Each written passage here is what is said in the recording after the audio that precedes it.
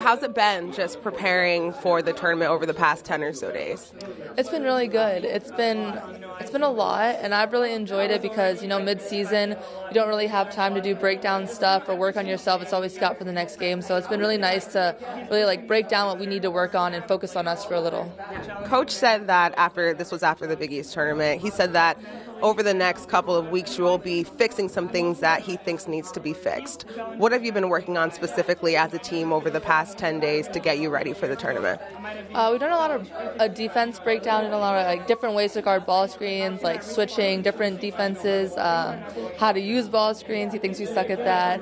A lot of offense breakdown, just really the nitty-gritty stuff that's important.